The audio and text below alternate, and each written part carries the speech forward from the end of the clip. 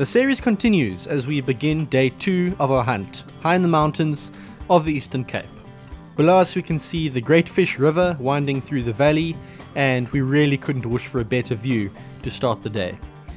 In the previous episode we went after fallow deer, and both Johan and Nico managed to take some fantastic shots at distances out to 750 yards.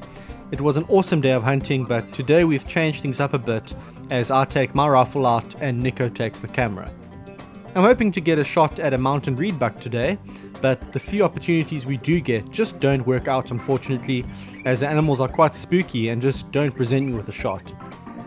The area we're hunting this morning is quite grassy and open, quite different to the kloof we were hunting in yesterday, and also home to a completely different variety of species. As we move through the grasslands, we spot a herd of Black Wildebeest running in the distance, and we decide to make a move on them, as I'd never shot a Black Wildebeest before and I was really keen to take the opportunity. What makes these animals so difficult to hunt is that they are so full of energy and always on the move, and because of the open terrain that they prefer to stay in, you almost always end up having to take a fairly long shot. We head up and around the back of the hill, are set up on a flat rock overlooking the herd, and suddenly it starts to get very real. The herd has stopped about 420 meters away, and they are quite calm, so I have plenty of time to input all the conditions to my ballistic software, dial up the scope, and get comfortable behind the rifle.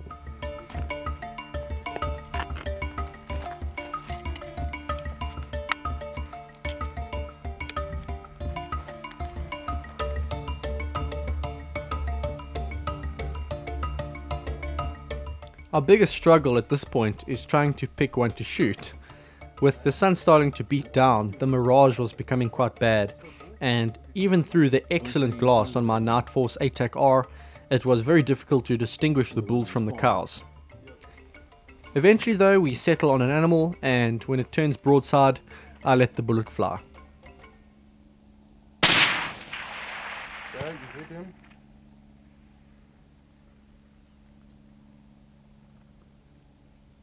Off on his own now. He's going to drop now.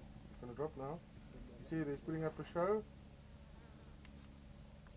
Okay, he's down. Well done, Matt. Good shot, Matt. He's down. Let's just give him a little while just to bleed out properly. Let's mark the spot. He's done. No, he's down. 420 meters, Matt. Yeah. Good shot, Matt. Ah, here comes the rest of the herd that we didn't see. There you go, man. Well done. I'm so happy with that. It's not an easy animal to kill. They say the more lead you put into a wildebeest, the more alive it becomes. Hopefully they get. And with a not so big caliber like the 260 Remington, at a distance of 420 meters, you really have to get shot placement right. Thankfully though, the herd was nice and chilled, so we were able to actually take our time and get all the conditions and make sure we got the wind right, even though there's not that much wind, and get comfortable. I've said it before, I feel more comfortable taking a shot at 500 meters if I've got time to set up than taking a shot at 50 meters offhand or rushed. So I was very comfortable on that, and I could not have played out better. Heart and lung shot by the looks of things, and he ran a bit and then kind of keeled over and fell over. So that's exactly what you'd expect from a good vital shot, and I'm really happy. So let's go check him out. Perfect, well done. Right, well here's our wildebeest.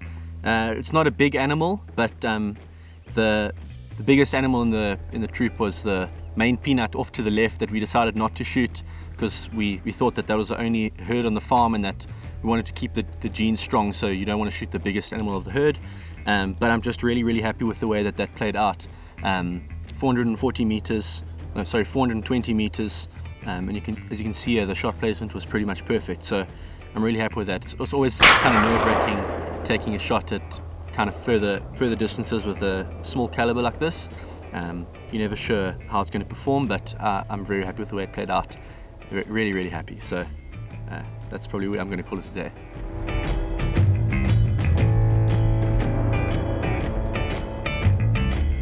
Well, it's been a fantastic morning so far, and with the Black Wildebeest down, we decide to head back to the farmhouse for a late breakfast. The wildebeest goes into the cold room to preserve the meat, and when the other bucky arrives, we see that Hein had managed to shoot a nice fallow deer with his 6mm dasher. Unfortunately not on camera, but we were all happy to see him get something down.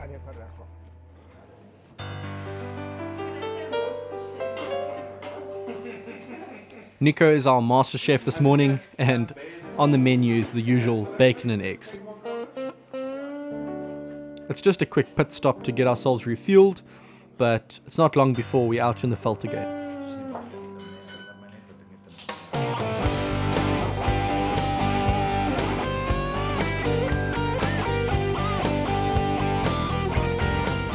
We start to see plenty of fallow deer, and this gets me quite excited because it's one of the species on my list and something that I've never had the opportunity to shoot before. There are a few opportunities that pass us by with animals just moving over the horizon, but eventually we spot a shadow under a bush at 400 yards and I set up for the shot.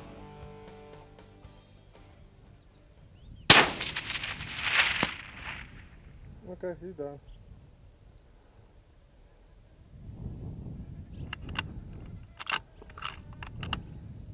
Oh, he's gonna go down, man.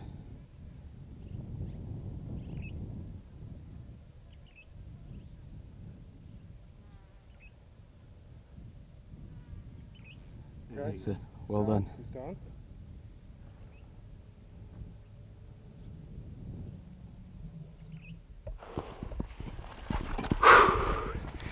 There you go, 365 meters. It's my second animal of the day. For some reason on this shot I've suddenly got buck fever. Really? Previous shot I didn't have that, but I don't know why that's the case, but very happy. I took the shot, I could see him jump, heard the sound coming back, heard the thump, and then just saw him come out of the bush looking a bit queasy and fell over. So he's down and I'm happy with that. My first fallow deer, so let's go check it out. Super stoked. Okay. Right, well that's the second first of a species for me today. Shot that Black Wildebeest earlier, and now I've just got an opportunity to shoot a fallow deer stag, which is amazing. What's been great about this is that this isn't something that you find all over Africa. This was introduced actually to South Africa a long time ago, and they've just happened to flourish in this mountainous part of the Eastern Cape. So there are a lot of them in this particular area, but not really in the rest of the country. So to be able to come here and to hunt these in the part of the country where they flourish, and to get that experience is absolutely amazing. And the fact that they are so different to the antelope species we get here is something great. You know, I'm not necessarily a big trophy hunter. For me, it's not all about horn size or antler size or anything like that. I'm more of a hunter that appreciates variety and being able to experience the different kinds of hunts that you go when you hunt different species, and you know the different terrains you hunt them in and everything. So to come and get this was just fantastic, and I firstly want to thank Nico, who's on camera at the moment, but he invited me out here to do this hunt. I've used some of the products that he sells, like the bolt knob on my ticker, that's performed really well. We met at Huntex last year, built a friendship. We both have an interest in long range shooting, and he invited me out here to shoot these, so that's been amazing. And then just to mention my equipment that I'm using, I've got the Savage Model 12 260 Remington, I've got a GRS stock on it, and I've got a Nightforce ATAC R scope, and all of this has really set me up well for taking these longer shots. So it really is not a challenge at 360 meters to take a shot like that, and that's why when we saw this animal I jumped on the opportunity quickly and made it happen. So yeah, I'm happy with the shot placement, looks good. On the shoulder it was maybe quartering towards me a little bit, so maybe the bullet traveled a little bit far back, but definitely would have clipped some lungs, and he went down very quickly. So happy with that, and we're going to see what the next few days hold.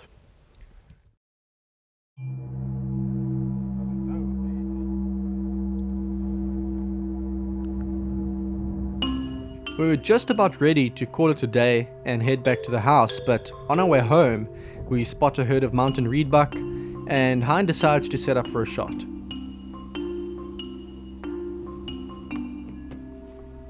They unfortunately move out of range and we lose them, but as we're about to move on, a group of fallow deer moves out into the open about 500 yards away, and we switch targets.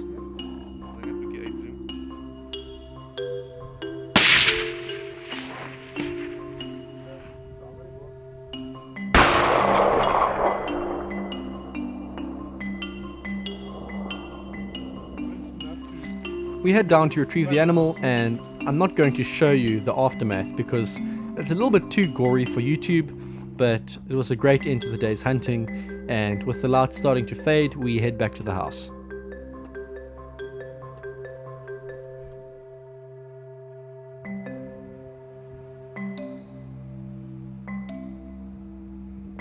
On the menu tonight is potjie, and for those of you who don't know what potjie is, it's basically a traditional South African way of cooking stew in a big pot over the fire.